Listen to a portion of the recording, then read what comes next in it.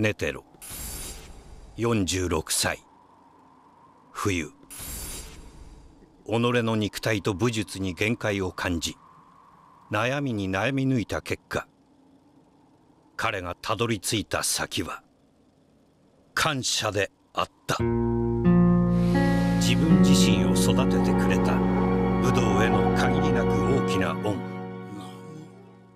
自分なりに少しでも返そうと思い立ったのが、1日1万回感謝の聖剣づき。気を整え、拝み、祈り、構えて作る。2年が過ぎた頃、異変に気づく。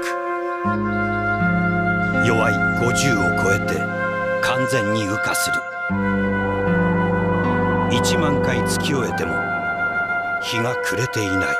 感謝の聖剣好き1万回、1時間を切る。代わりに祈る時間が増えた。山を降りた時、ネテロの拳は音を置き去りにした。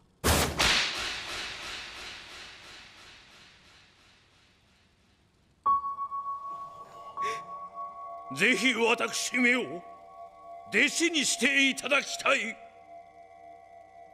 怪物が誕生した。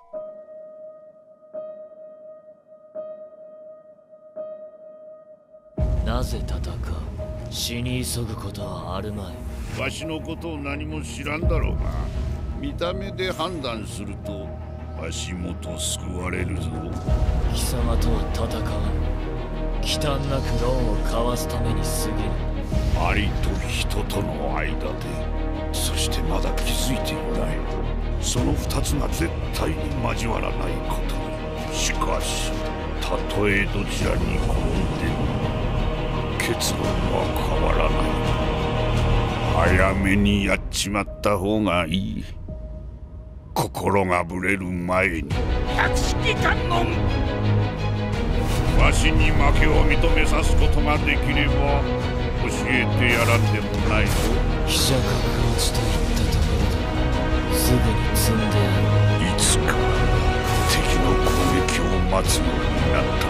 一体いつからだ。負けた相手が頭を下げながら差し出してくる両の手、間を置かずに答えられるようになったのだ。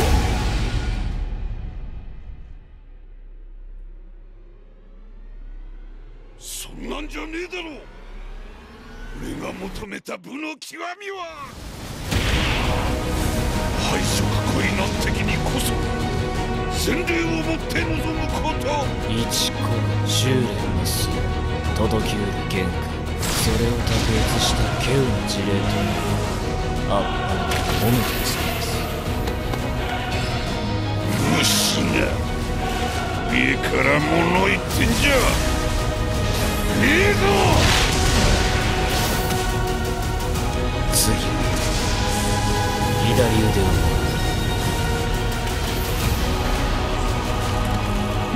腕がなけりゃ祈れねえとでも。祈りとは心の所作。これが生涯最後慈悲の方向である。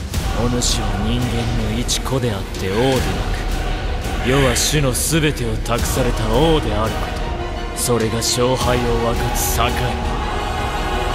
長い進化の突端がすべて世に集約されるよう機能したキメラの生態。多様な個のありようを許した人間で叶う道理などない。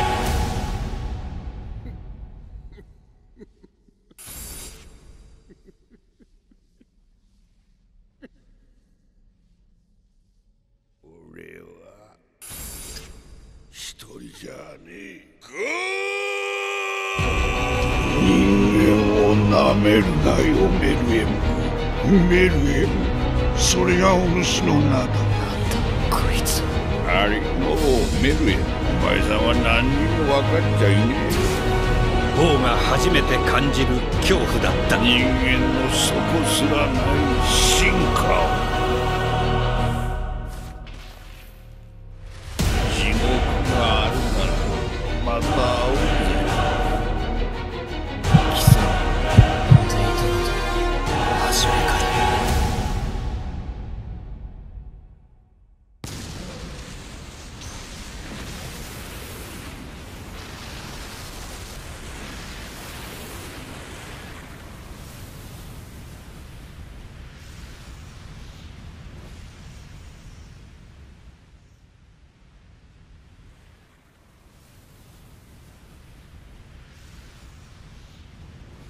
感謝するぜ。お前と出会えたこれまでの全てに。